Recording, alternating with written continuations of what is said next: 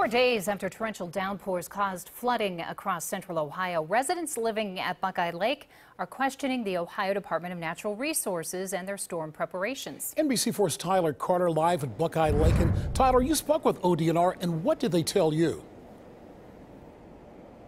And this is the spillway here at Buckeye Lake. As you can see, water is still rushing out. Residents say they don't believe ODNR opened the spillway soon enough, but ODNR tells me tonight they spent 2 days draining the lake in preparation of last Thursday's storm. Thursday's downpour left parts of Buckeye Lake completely underwater. Over the weekend, residents spent time cleaning up and salvaging what they could.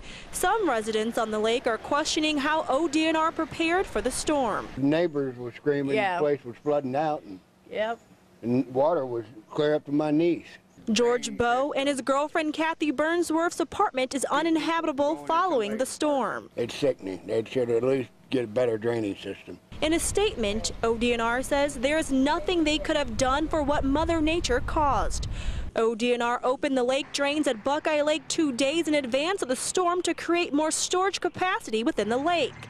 Even within the advanced preparation, the water levels in the lake reached more than 2 feet above the targeted interim levels that are currently being maintained. This was the problem over here. George Abdallah has lived on the lake for more than 70 years. He says ODNR shouldn't be blamed for the flooding.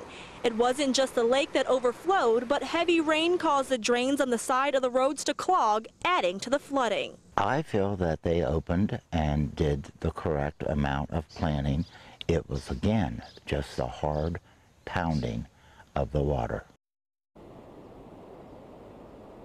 The area around the lake had about 5 inches of rainfall. A spokesperson for ODNR tells me tonight that the water flowing over the spillway is by design. It's to protect the lake and to protect the residents' area from overflowing. But they tell me what happened on Thursday was an act from Mother Nature. Reporting live out here at Buckeye Lake, I'm Tyler Carter for NBC4.